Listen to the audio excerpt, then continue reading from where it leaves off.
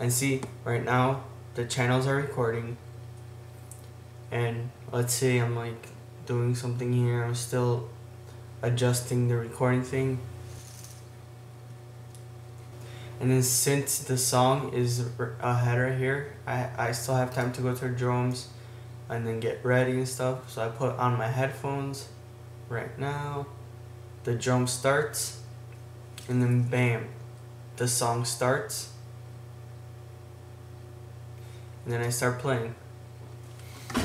So yeah, and then when I'm done, I stop it,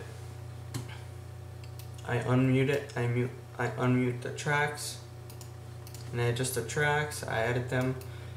I have another video that shows you guys how to edit drums and stuff, so I'm not gonna do that right now because I didn't even record anything. But you guys get the idea. You guys might know this, you might not, but just for new Logic Pro users, I guess this will be a cool little tip for them. Alright guys, thanks for watching. I hope this helps someone out.